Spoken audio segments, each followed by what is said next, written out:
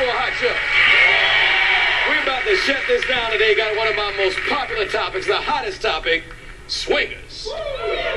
Detroit swingers, Chicago swingers, Hollywood swingers. We got any swingers in the house? Oh, Jesus. Oh, see. Now, Mike. Now all of a sudden, don't nobody swing. You know what I'm saying? What I tell you was gonna happen when we got up? We saw all them condoms in the parking lot, but don't nobody swing.